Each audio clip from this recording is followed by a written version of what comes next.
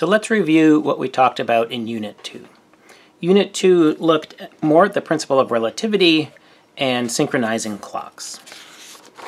So we started by looking at Maxwell's equations. These are equations that describe all of electrodynamics. They were put forth by Maxwell around 1860, 1865. And one of the consequences of Maxwell's equations is a prediction that light travels at a speed, c, around 3 × 10⁸ meters per second. And this speed is given in the equations without reference to any reference frame. The speed of light is just the speed of light. So physicists at the time assumed that light propagated through the ether, this colorless, non-reactive medium, which is the thing that wiggled when light waves wiggle. There had to be something that carried the light waves. And so then the speed of light must be relative to the ether, just like the speed of sound would be relative to air. Michelson and Morley in the late 1800s conduct a series of experiments, very high precision measurements of the speed of light, and they fail to detect the presence of the ether. So here's the state of affairs in physics at the end of the 1800s. So there are these 3 statements: the principle of relativity, that the laws of physics are the same in all reference frames; Maxwell's equations, that's a law of physics, and that law of physics says that the speed of light is c. And then the Galilean transformations, which, recall, say that velocity might be measured differently in different reference frames. And if velocity is measured differently in different reference frames, that's in conflict with this statement, which is a law of physics that says the speed of light is c. So these 3 statements cannot all be true at the same time. Most physicists thought at the time that Maxwell's equations needed some adjustment if you're moving relative to the ether. But Einstein took a different view, and he said that the Galilean transformation equations are wrong, that these 2 statements are correct, but Galileo is wrong, and in particular, time is not absolute.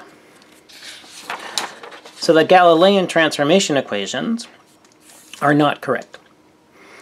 So the question is, what would we replace them with?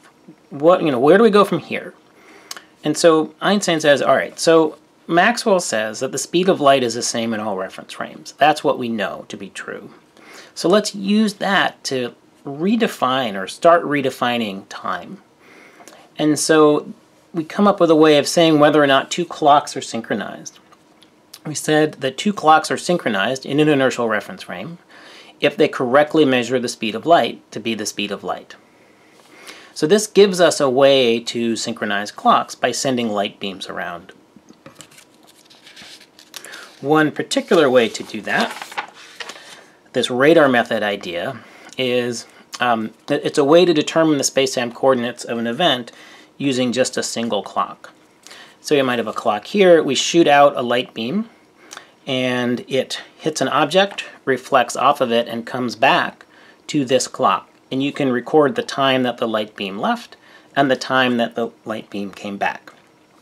So the departure time will be TA, the return time is TB, and the event, that's the event of reflection, when the light beam hits this object. What are the space-time coordinates for that event? Well, they're given by this formula. And then lastly, an important thing we introduced in this unit were spacetime diagrams. So these are really, really useful ways to visualize what's going on in special relativity. We'll use them in pretty much every unit from here on out. And here's the example that we worked through. You'll work through some for homework. And just a key thing to remember here is that it's just like an x versus t graph, except the t goes up now instead of in this direction.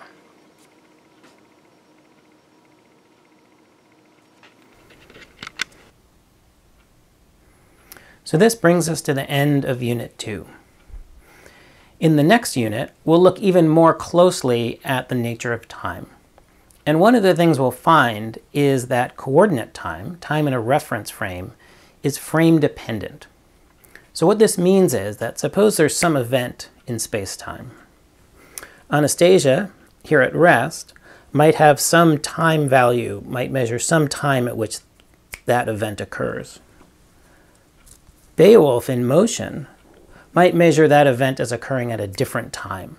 So it's the exact same physical occurrence, but Anastasia and Beowulf, observers in two different reference frames, would measure different times for the same event. So we'll explore that and unpack some of its consequences in the next unit. See you soon.